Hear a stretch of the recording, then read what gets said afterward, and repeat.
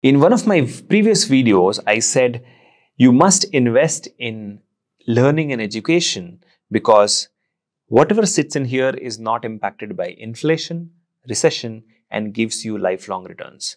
The fixed deposit here is the best deposit which you can make today. But then a student emailed me saying that, sir, the college education is not able to meet the industry and academia demand, so the learning is not happening. So how do we bridge this gap? So in today's video, we'll discuss the same, and I'll also tell you how can you bridge this gap. To start with, college is an institution where you learn. It is supposed to make you industry ready and employable if it is a professional degree such as Masters in Biotechnology, Biochemistry, Microbiology, Cell Biology, Molecular Biology, Genetics or whatnot, right? But where it all starts going wrong is college is a collective education system, and on the top of it there is a hierarchy of university, and university has their own mandates. On the top of university there is UGC, they have their own mandates. So this three layer of mandates finally becomes a ballistic missile to the student. Now, if the college follows all these norms, then the learning takes a back seat and the policy formation and policy following becomes the norm. And that is where things start going wrong. What happens in college, even today, is majority of the college, not all of them, some of them are really good, like IBAB Bangalore. It's really amazing, applied biology college. So I'm not talking about good colleges. I'm talking about some of them, or most of them actually. They focus on theory. Okay, so the teacher will come, chalk and talk method. They'll just teach you and go away.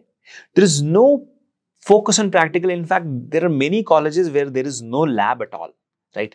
And that is where my urge to all of you is, please join a college where there is a proper lab where they'll be able to teach you theory also. Otherwise, you'll end up becoming unemployable. Now, at the same time, industry is demanding focused applied biological knowledge, right? Which in the absence of practical, the college cannot provide. So that is the first biggest problem which your college is creating. Okay.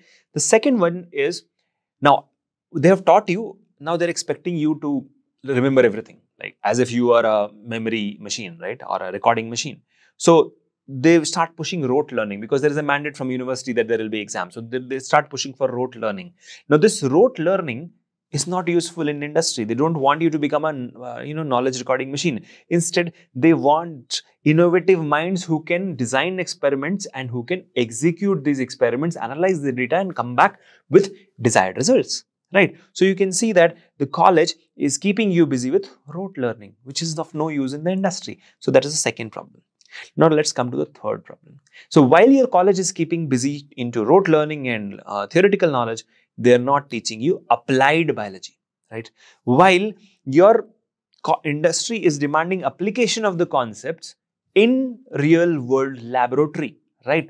So while there is no lab and there is a big lab, demand is of a person who can go into the lab and execute research, and here they're not even allowing you to stand in the lab. So that's where the problem is. Now, let's look at the bigger problem. The bigger problem is the next point, which is UGC has mandated, so university has designed, so college has a syllabus, right? And all colleges have the same syllabus, and all those syllabuses outdated. They are outdated. They are completely living in the 1990s, while the industry is trying to reach 2030s and 2040s, right? So many HRs from biotech companies reach out to me and say, Shekhar, give me a candidate from a top college. I don't want a candidate who has no exposure.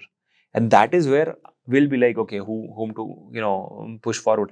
And that is where we have realized that this age-old, outdated syllabus is not allowing you to absorb the latest from the industry. The latest technologies you don't know, latest techniques they are not teaching you in the college, and then the result is unemployment. This unemployment leads to no placement, and this leads to students coming to us and saying there is no scope in biotech. But the truth is, the college is leaving you unemployable. The industry is already waiting for an employable candidate who has latest knowledge. That's my next point. College leaves you unemployable, and industry won't hire such unemployable people. And that is why colleges, the industry doesn't hire freshers. They're looking for freshers who've experience, who have the right exposure, right mindset, right creative design thinking to design experiments and achieve results. Right?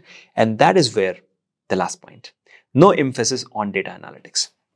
Now, everything is data. A company or a biotech industry is it's a secret organization to create a dent in the universe. That's what a biotech company is.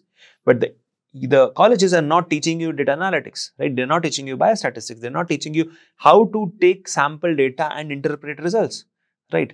And in the absence of all this, I'm not saying all the colleges, but majority of them, in the absence of no emphasis on data analytics, our students after the experiment are clueless what to do. And this big gap which you're seeing from the academia side, from the industry side, is causing all the tussle and is leaving you unemployable. And that is where we come into picture.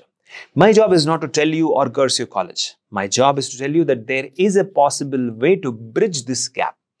And how do you bridge this gap? By investing in your brain. Don't rely only on this paper tiger, which is university or college degree. It's of no use. This paper tiger, this paper degree which they will give you is of no use.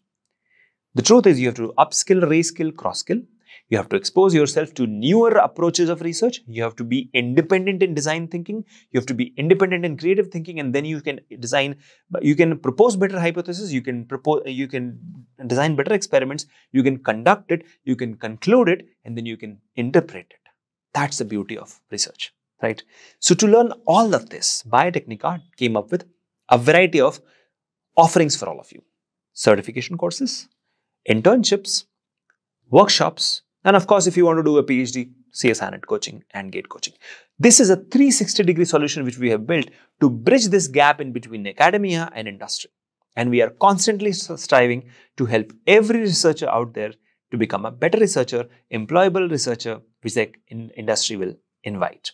So if you want to become a part of this odyssey called Biotechnica, then come join us in any of our courses or internships, and we will make you employable. Where the college fails, Biotechnica succeeds.